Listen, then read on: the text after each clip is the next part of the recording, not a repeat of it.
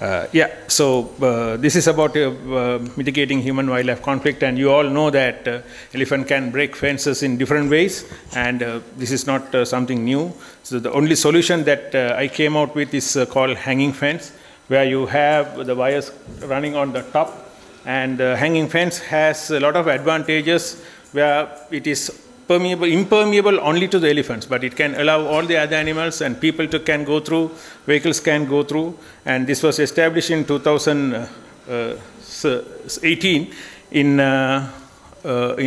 one of the dumping areas in Sri Lanka, and where it was first established. When it was first established, the elephants' first experience was like this. And they knew that these wires have something too bad for them, and so they never saw these wires coming from the top, but they still didn't want to touch it, and they are very careful in not touching them.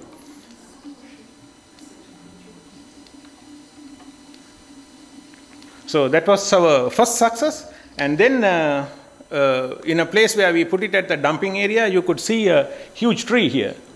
Right, and then you can see the fence hanging on that top. And this is my first experience, and within a month, within 3 weeks, he pulled that tree out of that and tried to break the fence, but he couldn't because wires are hanging from the top, and it touched all the face, all over the face, and a lot of sensitive parts in the face got shocked very badly. So he put it there and then just went. So that was the first success, and from 2016 it has been functioning in Sri Lanka, but unfortunately it is not been kind of appreciated in my country, but fortunately the neighboring country India invited me to come and demonstrate the fence. So the Karnataka government invited me, and then we went there and demonstrated the fence. So this is one of the, after 2 years, this was... Welcome to the last online event of this year of Friends of Elephant. We are very happy that all of us have joined this evening for this event. A conversation between Mr. Tim and Mr. Mohan Raj, the theme of which is technological solutions for elephant science and conservation. Mr. Mohan Raj has lived all his life in the Nilgiris and worked in the Hindustan photo film. In 2005, Sir has taken over WWF India's elephant project and worked in scaling up from one field station to encompass the entire landscape. The Wild Lab Net, which is actually it's a complete open source, and you name it and it's already there.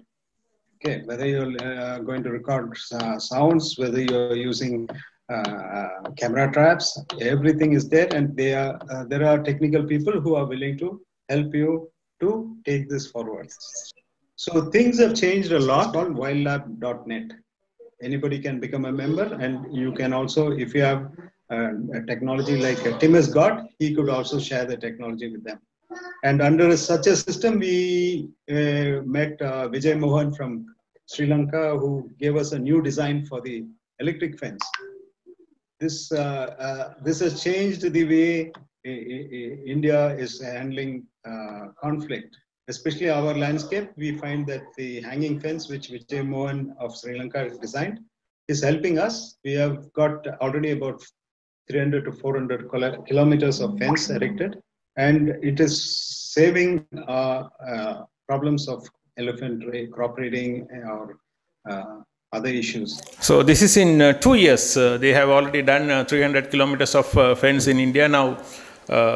Recently, I heard that they have even gone beyond 1,500 kilometers in Assam, Tamil Nadu, Karnataka, and Kerala. In fact, now we have again another. Good evening, everyone. Sorry. Welcome. Good evening, everyone. And again, you all know Professor Suguma, and he also endorsed this in a way that hanging wire fence. This is one of the most useful designs that has been introduced by Sri Lankan scientists to India. Dr. Wijeyamohan gave this concept. India invite pannanga in the hanging wire fence pota nyanayal tadikalam appadinu. It is the most effective so far. So we are really thankful to Sri Lankan scientists for their innovative thinking. And this can solve the problem because very cost effective, from a cost effective. So this is very cost effective, and it's very kind of 100% successful so far.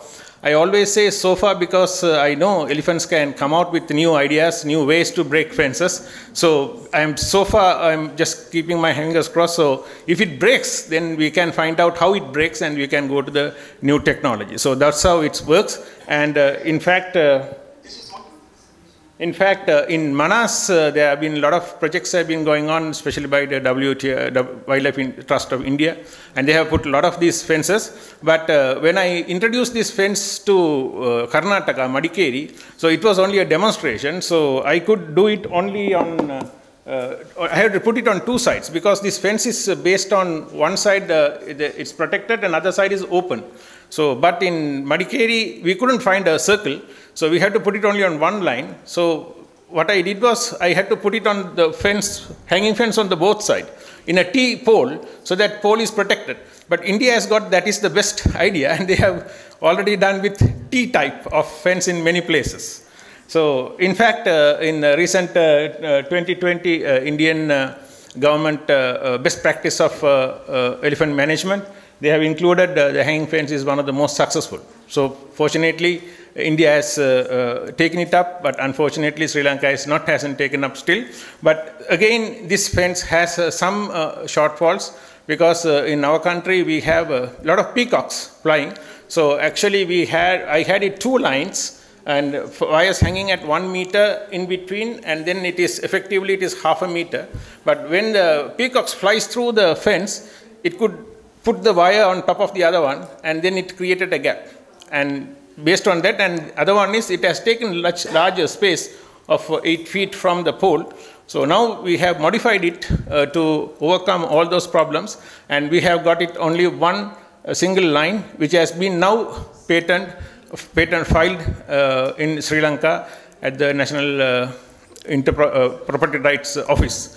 So that's the situation at the moment, and I hope this will definitely help mitigating human-elephant conflict in many parts of the country, especially for the tuskers, because tuskers now cannot uproot this fence at all, because this is dangling, and with the wind it will touch everywhere, and the tuskers have no way to pick it up, and it's all above the head. So in Africa, this will definitely work wherever tuskers are there.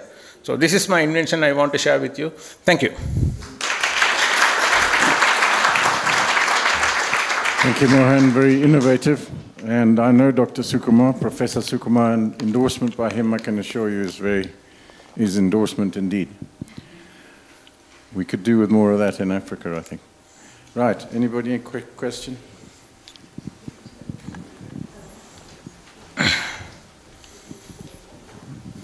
In the future, what do you see failing in this fence? As you know, you're probably going to see an elephant figure out how to get around it.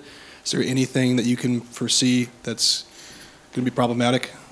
Yeah, I believe we are definitely we are smarter than elephants. So let's just wait what they are doing, and then we'll find a solution. So I don't know how they are going to do it, but once they try to make it, we'll definitely find a solution.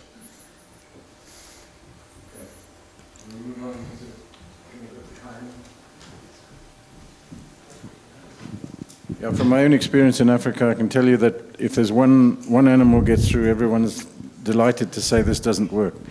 But someone like Mohan will tell you if he's sorting out 98% of the problems, it does work.